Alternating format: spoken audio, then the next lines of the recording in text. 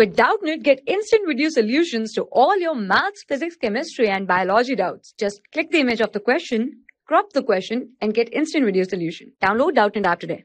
In this question, we are asked that the hypodermis is collenchymatous in.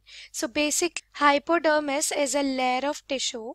It's basically a layer of tissue that's located beneath the cuticle, right? That's located beneath the cuticle and is simply responsible for the formation of the cuticle. So it often expands into coelom to form longitudinal cords between the muscle fields. So basically, if we talk about that, where we get to see hypodermis, that's collenchymatous. So it's basically a feature of the dicot stems only. So we get to see hypodermis that is collenchymatous in case of the dicot stem.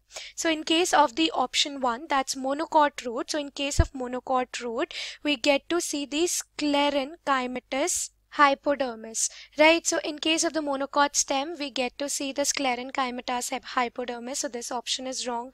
Then next we have is the sunflower stem. So sunflower is basically a dicot, right? So as we have discussed, we get to see collenchymatous hypodermis in case of the dicot stem. So yes, in case of the sunflower stem, we get to see the hypodermis, that is collenchymatous, right, which is simply collenchymatous.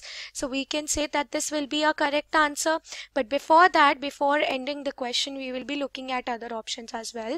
So the next option is monocot stem. So in case of monocot stem as well, we get to see the sclerenchymatous hypodermis, right? Sclerenchymatous hypodermis. So this option is also wrong, and similarly with the dicot root, we also get to see the sclerenchymatous hypodermis here as well.